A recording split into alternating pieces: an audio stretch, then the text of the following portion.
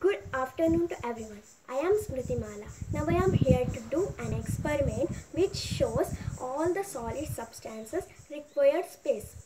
So materials required for this experiment are two transparent glasses containing same equal amount of water, then a stone which is tied by a thread.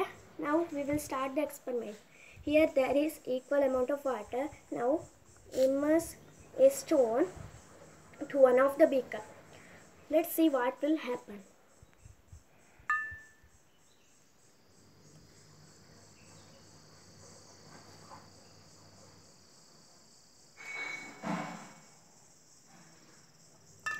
Here the water level increased in the beaker for which we immersed a stone.